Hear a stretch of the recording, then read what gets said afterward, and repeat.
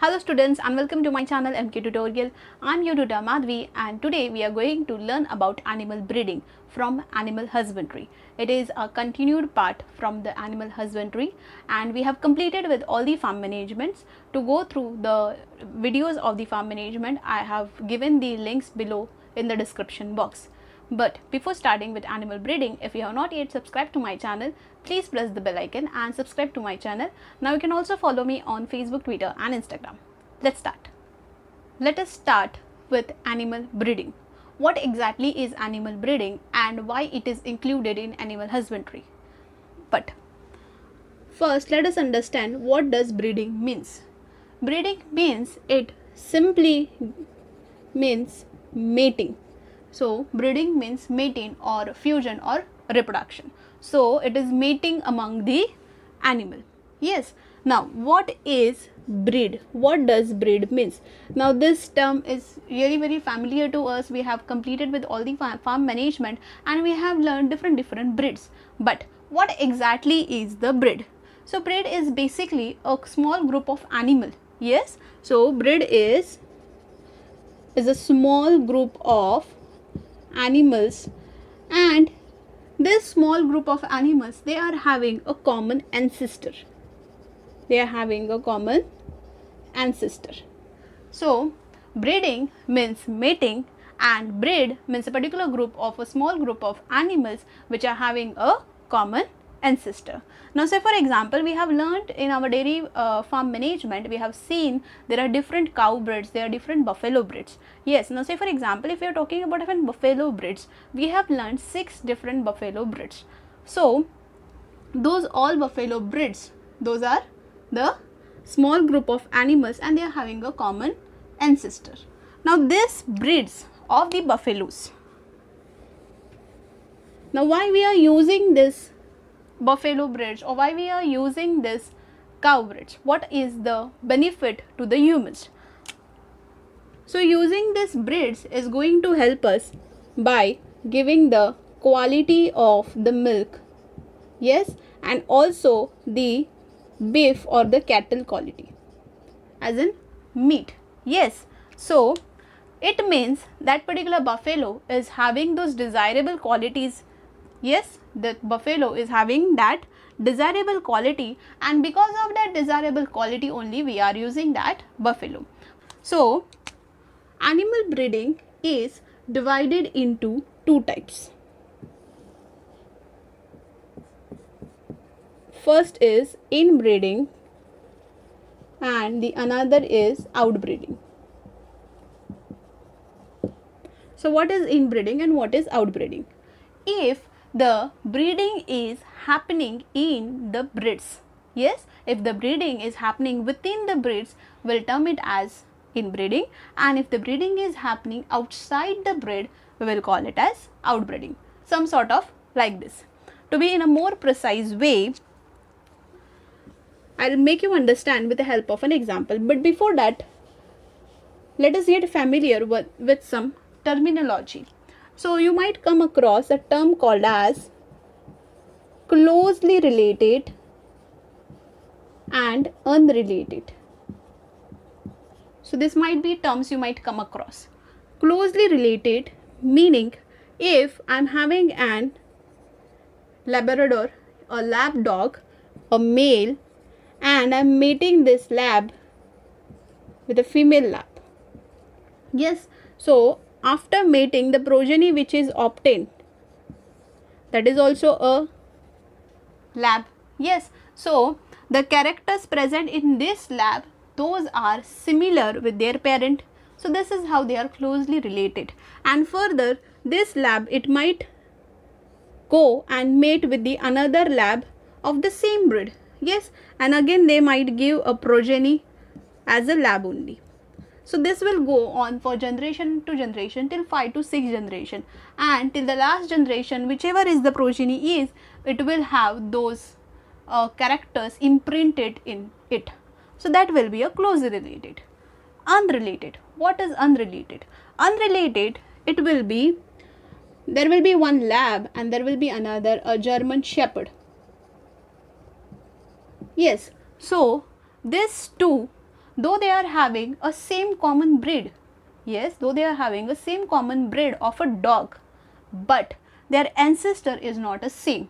So if I am doing a mating of this two, it will give me a mixed breed. Yes, it is definitely going to give me a mixed breed, and now this mixed breed is not having a common ancestor. Yes, so we will talk about this unrelated and closely related in detail. Let's understand. Inbreeding means it is a mating between two closely related animals within a same breed and they are having a common ancestor. Yes, so inbreeding मतलब क्या, जहाँ पे एक particular breed है, वो breed के अंदर ही fusion हो रहे हैं, वो ब्रीड के अंदर ही मेटिंग हो रही है, ठीक है, ऐसे वाले चीज़ को हम बोलेंगे inbreeding. Now when we are going to opt for inbreeding, अगर हमारे पास एक पर्टिकुलर एनिमल है, यस, वो एनिमल की जो भी डिज़ायरेबल क्वालिटीज़ है वो वैसे ही हमें प्योर इसमें मतलब प्रिजर्व करनी है, हमें कंजर्व करनी है. सो कंजर्व करने के लिए we are going to do the inbreeding. Yes, so whenever we want a character of our own choice जो कि desirable quality वो animal में present है, we'll definitely opt for inbreeding.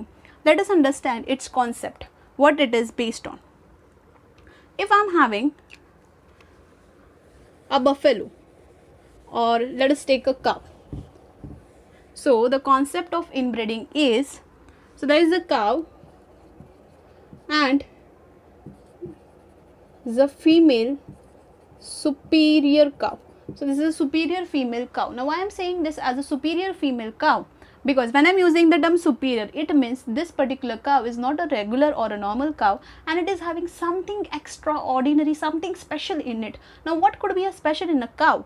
Yes, the special thing is its lactation property. The production of milk is really good compared to the other normal cows. So therefore I am terming it as a superior female cow.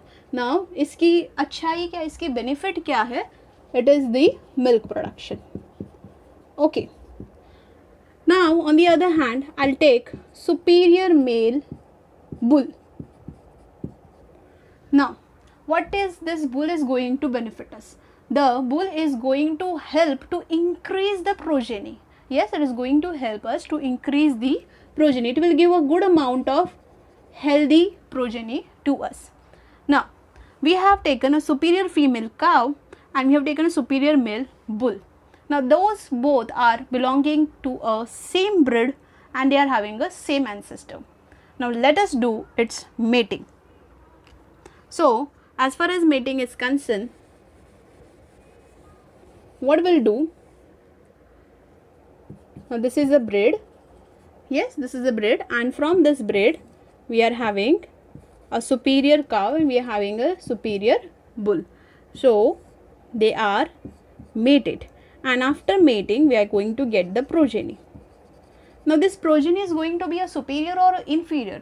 Obviously the progeny is going to be superior because it's coming from a superior cow and a superior bull. So progeny obtained is going to be superior. Now from this progeny again there is male and female is identified and further again they are mated, and likewise it is made for generation to generation, generation to generation, and keeps on going, and that's how the inbreeding concept works. So there are certain advantages as well as disadvantages of doing this inbreeding. Now how this inbreeding is going to help us, but at the same time it is also having some disadvantages. The inbreeding is going to help us by, first thing, there is an evolution of pure lines, that is the homozygosity is maintained, the pure lines, the pure product, the pure breed is maintained. It means the characters are not lost anywhere, and at the same time there is a collection of superior genes. Yes, superior as in there is a collection of a desirable, a good quality of superior genes are maintained and they are conserved in those inbreeded animals. The last thing is, if there is a collection of a good thing, then there is an elimination of a bad thing. Yes, the elimination will be, there will be elimination of the harmful or a less desirable genes. So there will be the elimination of the harmful or the less desirable genes. So these are certain advantages of doing the inbreeding within the breed. But what if we kept on doing this inbreeding continuously it happened? Yes, so if it is happening continuously, yes, so it will result into something called as inbreeding depression. Yes, so inbreeding depression means if we are doing the inbreeding continuously in a particular group, that results into inbreeding depression. Inbreeding depression means it reduces the chances of fertility. Why it is reducing the chances? Because just in one animal and it is given for the mating or for the fusion for numerous times, so its body loses its capacity and it leads to inbreeding depression. Depression means to decrease. Yes, so inbreeding depression, it simply means it reduces the chances of the fertility. Now this becomes the problem. If there is a less chances of fertility, ultimately it is somehow the other is going to affect the productivity also. Now to have a solution for this problem or to overcome this problem, we have to go and do the outbreeding. So that's all for inbreeding.